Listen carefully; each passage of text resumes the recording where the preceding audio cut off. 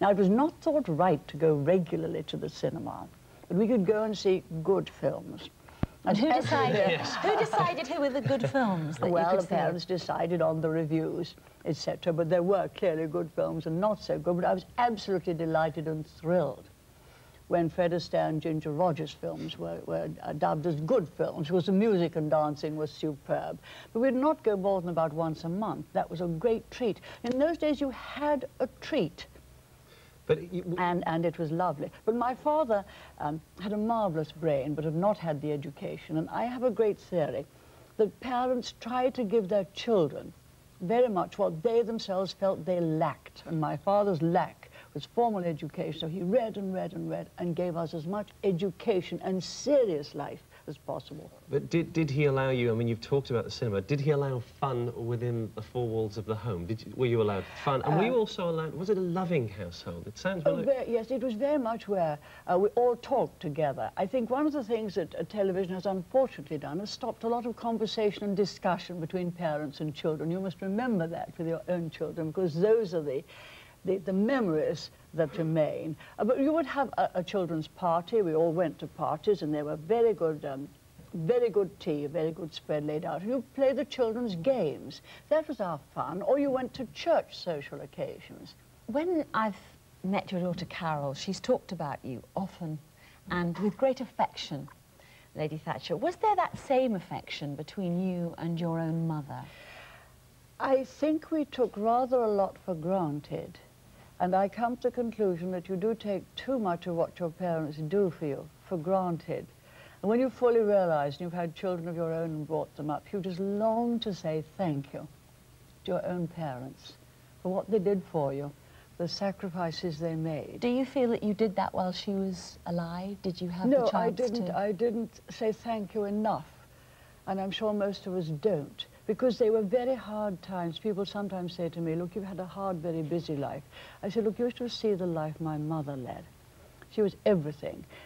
She was a very good dressmaker. She was a very good cook. She helped in the shop. She went and helped with the Methodist Church.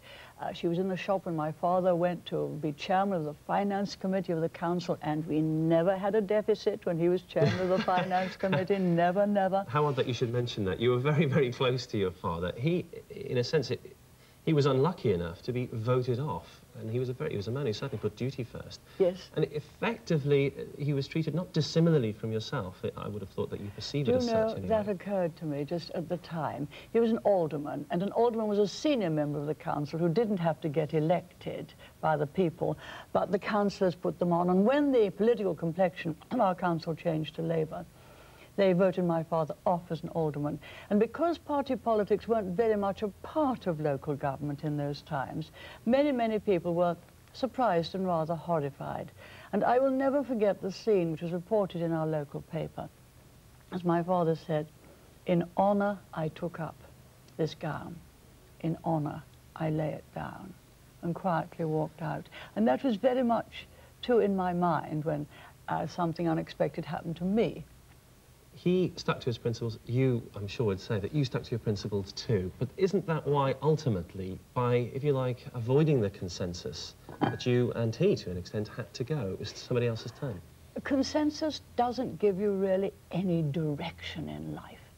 It's like mixing all the constituent ingredients together, but not necessarily coming out with a cake. You know. I didn't operate on consensus. But isn't consensus what democracy is all about? No, it is not.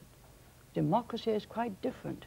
Democracy is about the people being given a choice between clear policies on clear principles. So they have a lead, and they know what they're voting for, and then they choose. And so all my life I decided right from the first principles what politics was about, and Keith Joseph and I, we did those principles, as it were, and enlivened them up again, and policies flowed from them. So you go to the people, you don't say, look, I'm going to have consensus, I'm going to consult all of you. The people say, what do you believe in? What's your policy? We want to know. You're a leader, and that's what we did. Isn't that a recipe for discord? Because automatically somebody loses because they 100% disagree with you. Yes, but if you only have consensus, as some politics in some countries go, they all get together.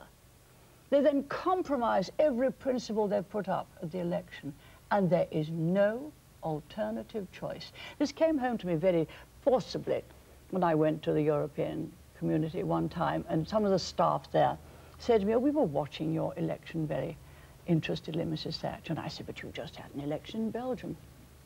"Oh," they said, "but there we have an election, all the parties get together, and it's always the same old group and the same old thing. There really isn't effectively any choice."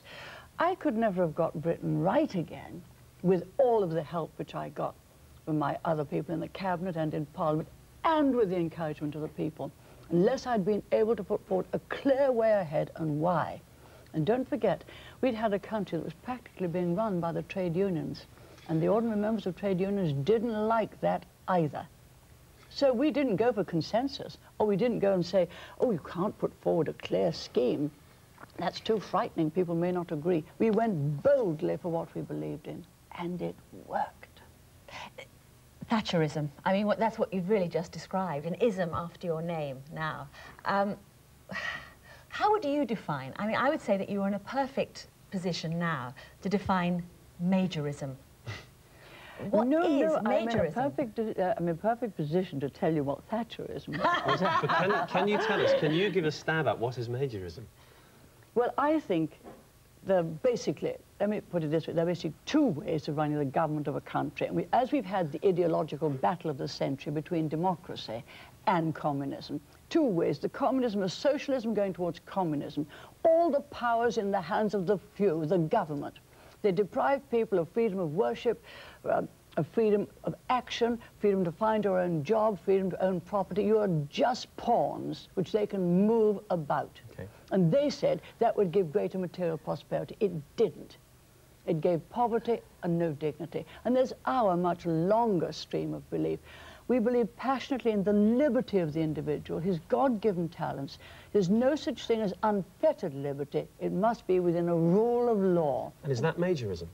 That is conservative principles. And is it majorism? And it is the limited government in order to maximize the liberties of the people. And I believe it's majorism, and the difference between us is one of degree. What are you going to do with all this now, Baroness Thatcher? The memoirs are complete.